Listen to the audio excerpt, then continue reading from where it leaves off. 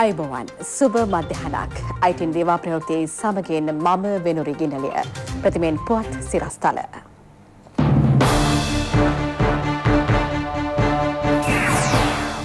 ශ්‍රී ලංකාව ගැන මිෂෙල්ගේ ප්‍රකාශය අද ළමා මන්ද පෝෂණය පිටු දකින්න ජනපති ජගත් සංවිධානයේ සමග සාකච්ඡා හිටපු ඇමති රිෂාඩ්ගේ බිරිඳ CIDයට පක්ෂී නායකයා වෙනස් කිරීම බහුතරයේ අරමුණ බව එජාප මන්ත්‍රී ෆොන්සේකා කියයි. ඇමරිකාවේ වෙඩි තැබීමක් පහක් මරුට.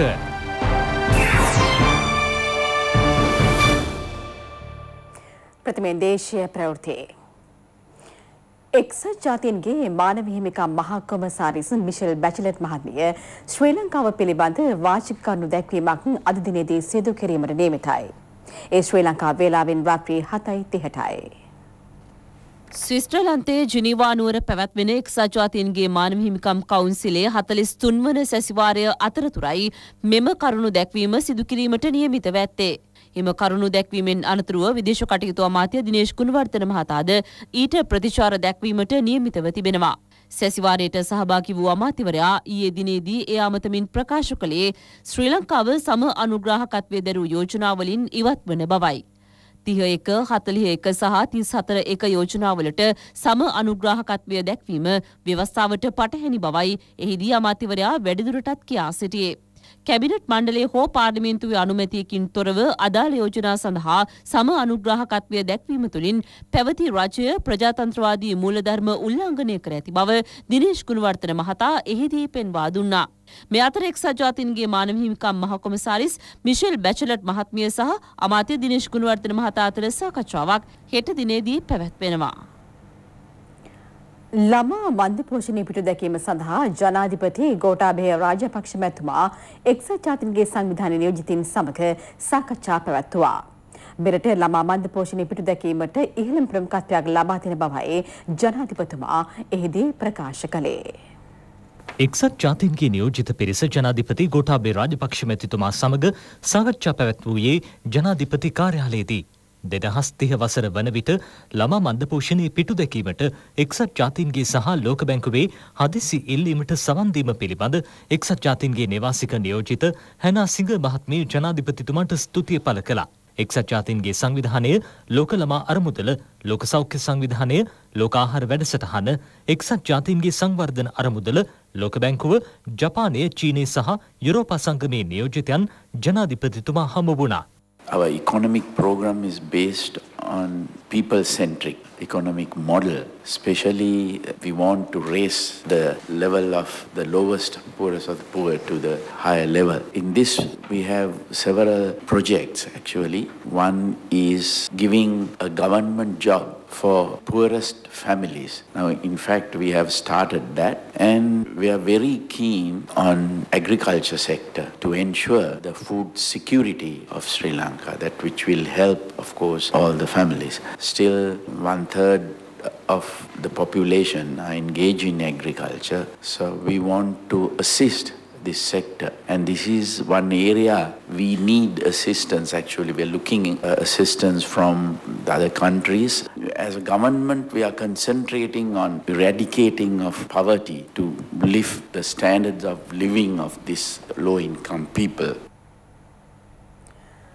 රටට එරෙහි වන යෝජනාවලට එකඟ වන දේශපාලන කණ්ඩායම්වලට ඉදිරි මැතිවරණයේදී ජනතාව පිළිතුරු ලබා දෙන බව අමාත්‍ය ප්‍රසන්න රණතුංග මහතා පවසනවා.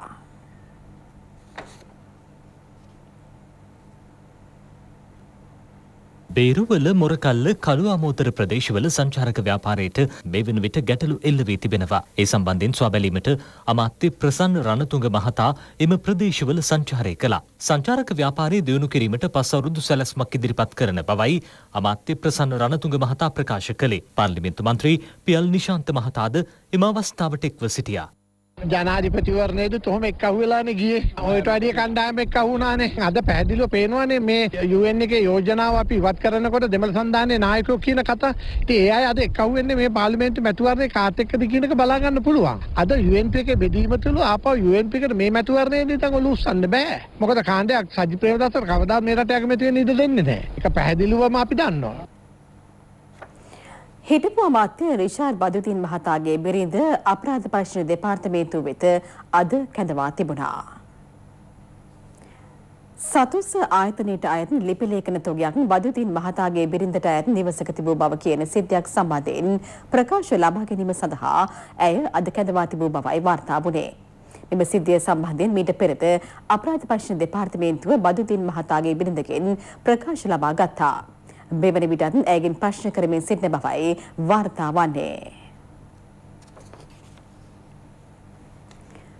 මෙම වසර තුළදී සියලු උසස් අධ්‍යාපන ආයතන ජීවනෝපායට සරිලන රැකියා ලබා දිය හැකි ප්‍රායෝගික පාඨමාලා පවත්වන ආයතන බවට පත් කරන බව අමාත්‍ය ආචාර්ය බන්දුල ගුණවර්ධන මහතා පවසනවා.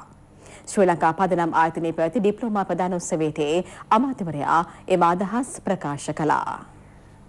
ශ්‍රී ලංකා පදනම් ආයතනයේ 2018-2019 අධ්‍යයන වර්ෂවල ඩිප්ලෝමා පාඨමාලා 18ක් සඳහා සහතිකපත් පිරිනැමීම අමාත්‍ය ආචාර්ය බන්දුල ගුණවර්ධන මහතාගේ ප්‍රධානත්වයෙන් සිදු කෙරුණා.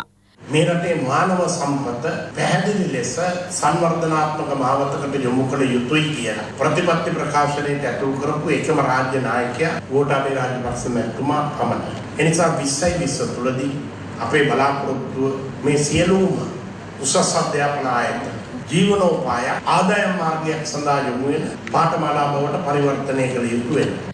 ආචාර්ය නාලක ගොඩහේවා මහතාද මෙහිදී අදහස් පළ කළා.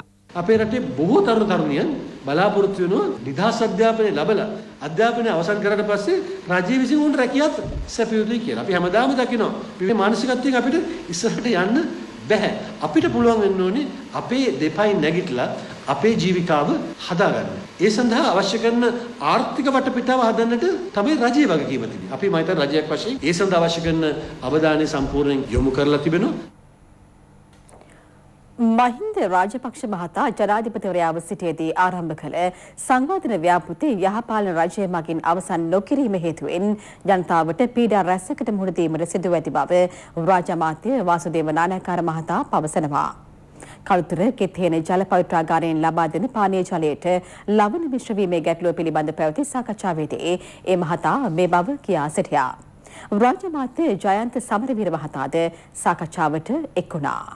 2014 පෙබරවාරි 20 මේ ජල ප්‍රශ්නයට උත්තරයක් හැටියට ගෙනාපු ගොඩාගඟින් වතුර අරන් ක්‍රියාත්මක කරන්න තීච්ච ජල යෝජනා ක්‍රමය යහපාලන ආණ්ඩුව නතර කරපු එකේ ප්‍රතිඵලය තමයි කළුතර මිනිස්සු මේ අතිශය දුක්ඛිත ජීවිතයක් ගත කරන තත්ත්වයට බොන්න වතුර පොදක් නැතුව මේ පත් වෙලා තිබෙනවා. අගෝස්තු සැප්තැම්බර් වෙනකොට මේ ව්‍යාපෘතිය අවසන් කිරීමට අවශ්‍ය මිනිස් බලය සහ යන්ත්‍ර බලය යොදවලා මේ ව්‍යාපෘතිය කඩිනම් කරાવી කියලා අපි විශ්වාස කරනවා. අපිට තියෙන බෞද්ධ ප්‍රමාණයන් බලලා තිසාපතිවරයාගෙන් ගත හැකි බෞද්ධ ප්‍රමාණයත් අරගෙන ඒ වගේම ආපදා කළමනාකරන අංශයේ බෞද්ධරුත් අරගෙන කුමන මාර්ගවල අපි යවි යුතුද කියන එක සලකා බැලිය යුතුව තිබෙනවා. බෞද්ධ වලින් බෙදෙන ජලය වෙනුවෙන් අපි ආයකිරීමක් කරන්න ඒක ආපදාවකට ලක් වෙච්ච පිරිසකට කරන උපකාරයක් හැටියටයි අපි එක් කරන්නේ.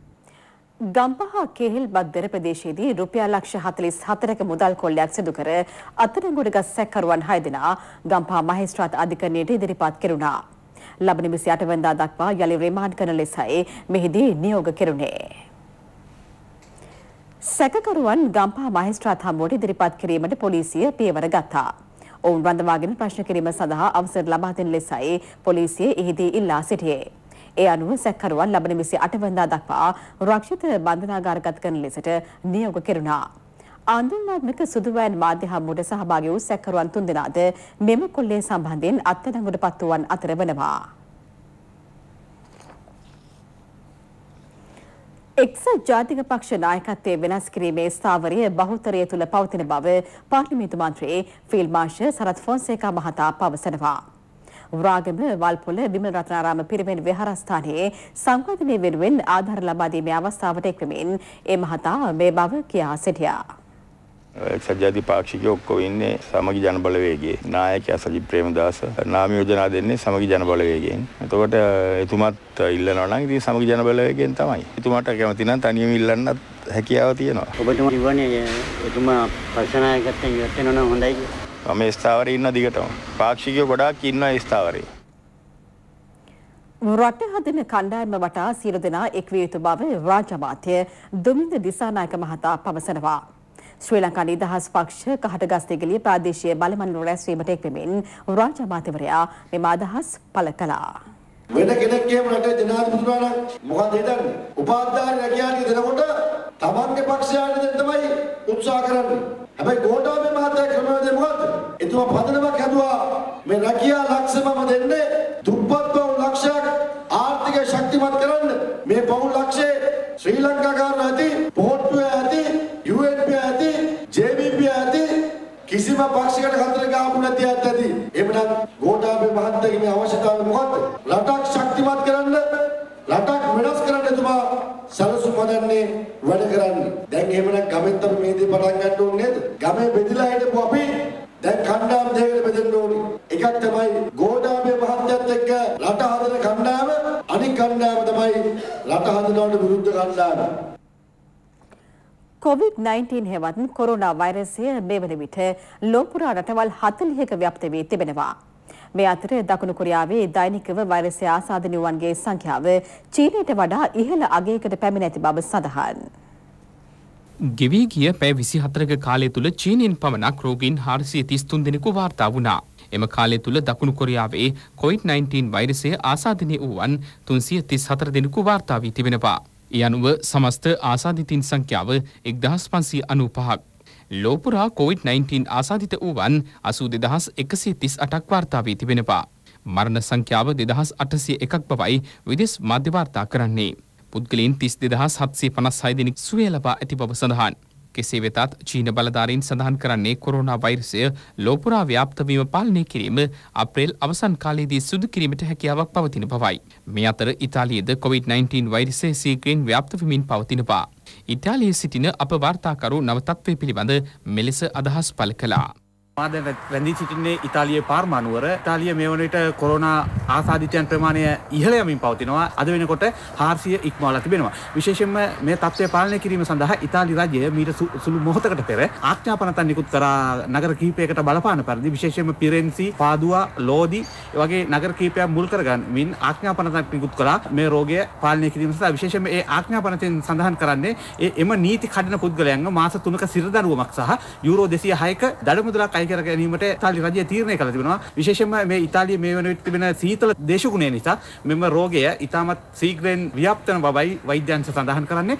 මේ අවස්ථාවේදී අපි කියන්න කැමති කිසිදු ශ්‍රී ලාංකිකයෙකුට තවම රෝගකාරකය නිසා අනතුරක් සිදු වෙලා නැහැ. මොස් ශ්‍රීමාල් පතිරාජ සුවද්දිත රූපවාහිනී විශේෂ වාර්තාකරු ඉතාලියේ පාර්මා නුවර සිට. දැන් පොත් කිහිපයක් කෙටියෙන්. අකුරැස්ස අමලගොඩ ගංගාරාම විහාරස්ථානයේදී සර්වඥ ධාතු ප්‍රදර්ශනය කෙරුණා. ගාලු මාතර දෙදිසාවේ උප ප්‍රධාන සංඝනායක පූජ්‍ය ගෝණදෙනිය සුමනරතන ස්වාමීන් වහන්සේගේ අනුශාසකත්වයෙනුයි මෙම කටයුතු සිදු කෙරුණේ. ධාතුන් වහන්සේ වැඳ පුදා ගැනීමට විශාල පිරිසක් සහභාගී වුණා. ශ්‍රී ලංකා ගුවන්විදුලි සංස්ථාව සංවිධානය කළ සර්ව රාත්‍රික පරිත්‍රාණ ධර්මදේශනය අතිපූජ්‍ය කොටගොඩු ධම්මාවාස නායක ස්වාමීන් වහන්සේගේ ප්‍රධානත්වයෙන් පැවැත්වුණා. අතිපූජ්‍ය ත්‍රිකුණාමලේ ආනන්ද ස්වාමීන් වහන්සේ ඇතුළු මහා සංඝරත්නය ඒ සඳහා වැඩම කර සිටියා. අමාත්‍ය ආචාර්ය බන්දුල ගුණවර්ධන ශ්‍රී ලංකා ගුවන්විදුලි සංස්ථාවේ සභාපති ජගත් වික්‍රමසිංහ යන මහතුරුන් ඇතුළු පිරිසක් ඊට එක්ව සිටියා. ගාල්ල බද්දේගම ඉසිපතනාරාම විහාරස්ථානයේ වැඩවිසූ අපවත් වී වදාළ පූජ්‍ය අගලිය ගුණානන්ද ස්වාමීන් වහන්සේගේ තෙමස් පූර්ණ පින්කම් මාලාව පසුගියදා විහාරස්ථානයේදී පැවැත්වුණා. ස්වාමීන් වහන්සේ 100ක් නමක් විශේෂෙහි දානීය පිළිගැන්වීම ඇතුළු ඊට සමගාමීව වැඩසටහන් රැසක් ක්‍රියාත්මක කෙරුණා. පූජ්‍ය බලගොඩ සිරිනිවාස ස්වාමීන් වහන්සේගේ අනුශාසනා මතයි එම කටයුතු සිදු කෙරුණේ. ජනතා විමුක්ති පෙරමුණේ කෝට්ටේ ආසන බල මණ්ඩලය සංවිධානය කළ මාධ්‍ය හමුවක් ඊයේ පැවැත්වුණා. ශ්‍රී ජයවර්ධනපුර කෝට්ටේ නගර සභාවේ ඉඩම් සම්බන්ධයෙන් මෙහිදී අදහස් පළ කෙරුණා.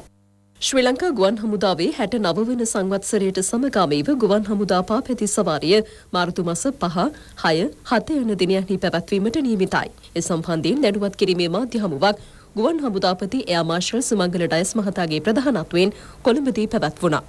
ඒ සමගින් දේවා ප්‍රවෘත්ති විකාශය නිමවට පත්වනවා. ඔබට සුබ දවසක්. www.itnnews.lk